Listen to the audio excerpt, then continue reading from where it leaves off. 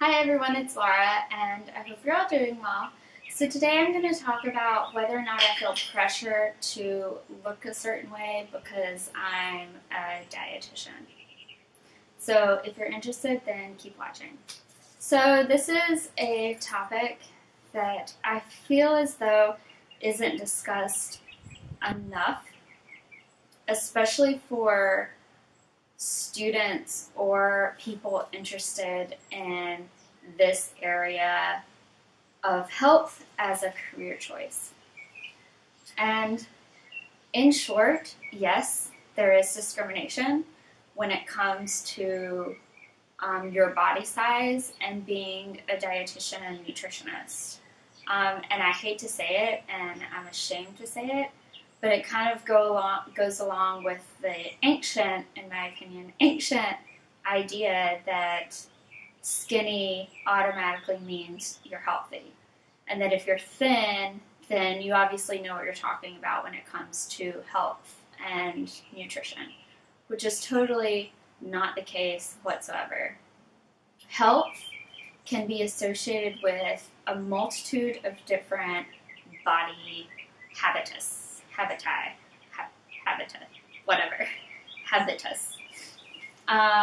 And honestly, health can be at any size. And I recognize that there are extremes to this, and that opposite ends of the spectrum on the extreme are a different story. But for the most part, there is a wide array of body types that can be healthy.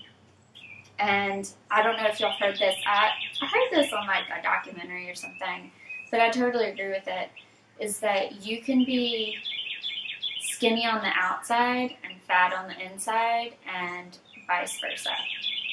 If you are taking care of yourself, if you are fueling your body with the nutrition that it needs and you are exercising regularly, then it shouldn't matter what you look like. All that should matter is that you are being healthy, and that should be the focus. But unfortunately, a lot of people aren't progressively thinking that way. They associate skinny with, or thin, or fit with being healthy, but Lord knows how they got there, and Lord knows how they're staying there. And then they associate with being overweight as being unhealthy. And that is definitely a stigma in my profession. Not as much with the dietitians, because I think a lot more dietitians are coming around to the idea of you can be healthy at any size. But when it comes to other healthcare providers, when it comes to your clients, when it comes to your patients, they'll make comments, at least to me, about oh, well, I'm going to listen to you because you obviously know what you're talking about. Or I had one dietitian and she was overweight, and I just like tuned her out because I knew she didn't know what she was talking about because she wasn't practicing what she preaches. And unfortunately, there is pressure.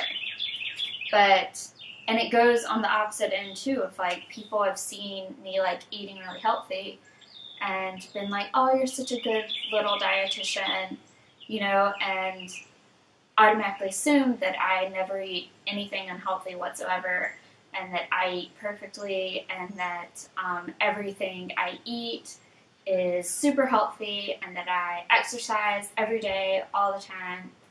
And that's not the case either. So the discrimination goes both ways. But I think it definitely is still there, unfortunately, and it is something, like I said, if you're going into the profession, then you need to be aware of. Is a lot of times people think because you're a dietitian, then they have a right to comment on your body, or they have a right to, or they feel like it's okay, not necessarily they have a right, but they feel like it's okay to comment on what you're eating, or make a comment if you eat a slice of pizza. Ooh, I didn't think you'd ever eat a slice of pizza. And the opposite end goes for bigger dietitians. I'm sure they get some nasty stares, people knowing they're a dietitian and them eating junk.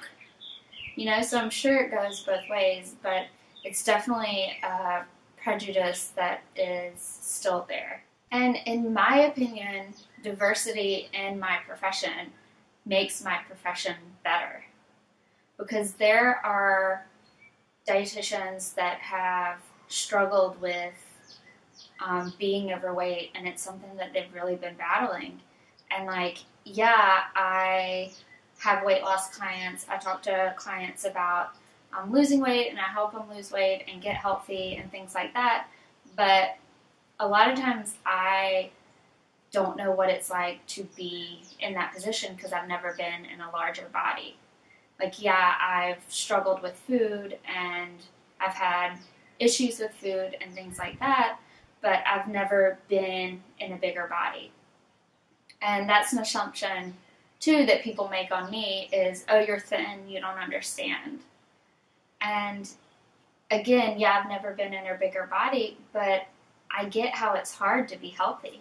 I get that no one's perfect and that life isn't always perfect, and I get how hard it is to exercise regularly and to stay healthy. And sometimes you fall off the wagon, and that's perfectly fine. So it's not that just because someone's thin means that they have everything together, they have everything right, they do everything perfectly. It's just not the case at all.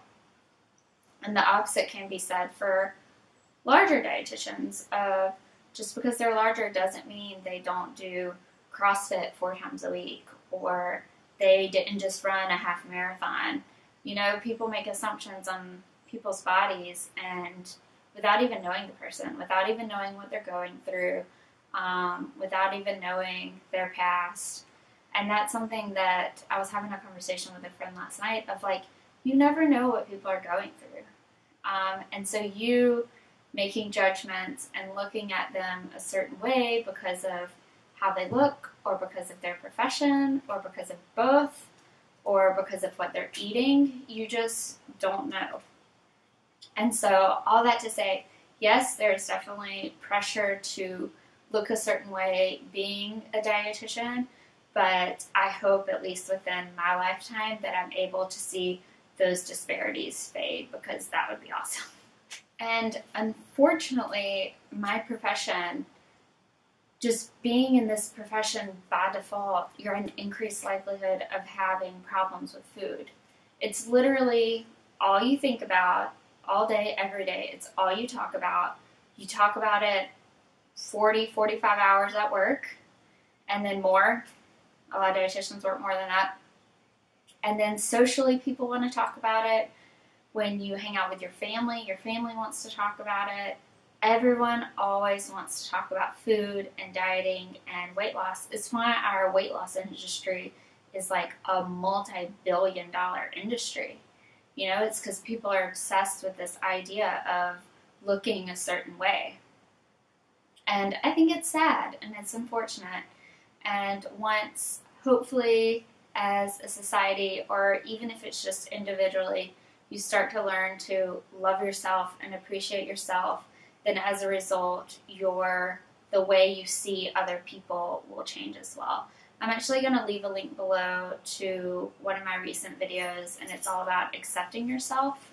So if you haven't checked that out, then please go and check that out, because if you don't ever get any other message from my videos, I hope that you learn in some small way to learn to love yourself, even if it's just a little bit more, respect yourself, and appreciate your body and what it does for you.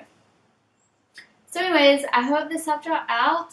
If you have any questions or comments, feel free to leave them below. As always, I'm open to your suggestions. I'll leave a link below to my book, as well as I'm available for one-on-one counseling and meal planning as well. And if you have any comments or suggestions for future videos, then also feel free to leave those below as well.